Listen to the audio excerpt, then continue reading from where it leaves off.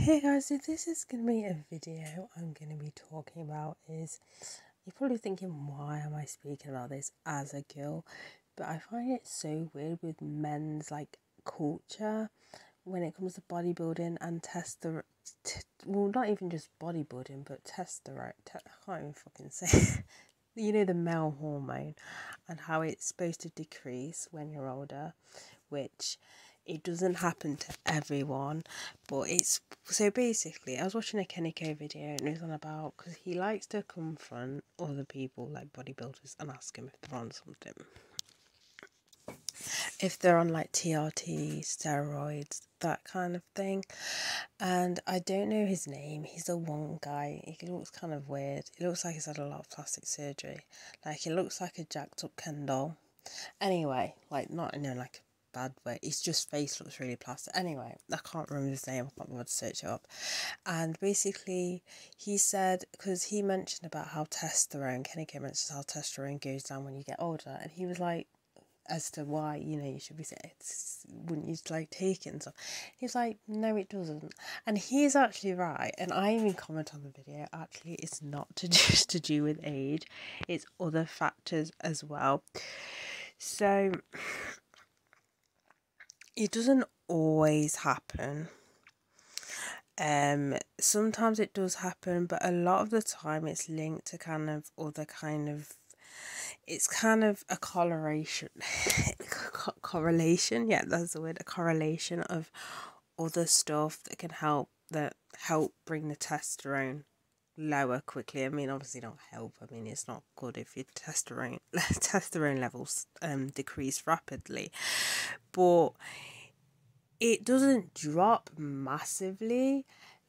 It doesn't drop to, I mean, unless, as I said, in rare cases, but usually it's linked if you've got other ailments that are happening to you. It doesn't drop that much. It drops slightly with every age, from the age of 30, it drops slightly, so it shouldn't make a lot of difference to your gym workout and stuff like that. Can I just bear in this mind, this guy is probably on something anyway, but I'm just trying to kind of make a point. Now, in America, so if you don't live in the UK or America, well, a lot of places you have to pay for your healthcare unless you're Canada, but in the NHS you don't pay for your technically you don't pay for your healthcare, but technically you do. It comes out your national insurance that goes towards it, but you don't physically get a bill that you have to pay.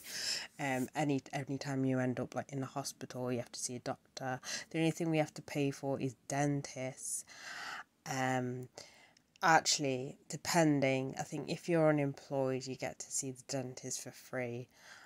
For obvious reasons, and I think it's the same with eye tests as well. Anyway, going off topic, in America you can pay, literally you have to pay.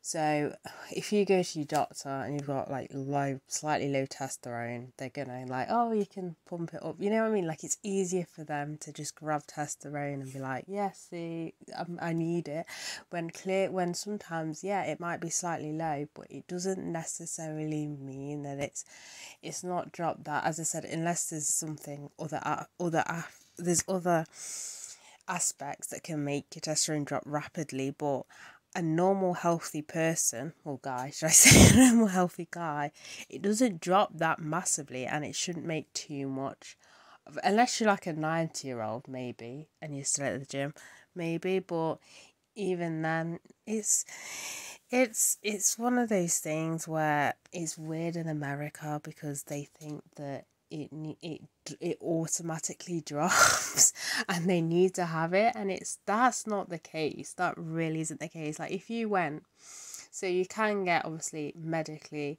if you are medically low, you can get a top up. But if you moved to the UK or whatever, and you got a test somewhere and it says your testosterone has dropped a little bit, and then you try and I need some kind of more some added testosterone, the doctors over here will laugh at you because you don't need it unless it's causing massive issues like, you know, low libido, that's what you call it. You mean low kind of like sex drive, per se. I was trying to use a smart word, or other issues as well. Then yeah, then it becomes a problem. But it drops slightly. You don't need it. You don't need. As I said, it's like depending on each individual person, but a lot of the time it doesn't drop to the point where you actually need a booster. It doesn't drop that. The only way I would say, if you take steroids, because this is the thing anyway, if you take steroids and then in later out life you decide to stop, your testosterone can actually just drop, but then it's your own fault for taking steroids for half your life. So even then, you don't even have to take it half your life. It can just happen, which is a side effect of taking hormones anyway, for men anyway. But yeah, so that's basically what I want to share with you guys. It's just weirds me out a little bit, the culture around it. Oh, I'm now 40. I need a testosterone booster when you might not actually need it. So, I mean, yeah, you're paying for it, so I mean, whatever, do whatever you want, but you're kind of wasting your money at some point. So, yeah, that's basically it for this video. So, bye guys.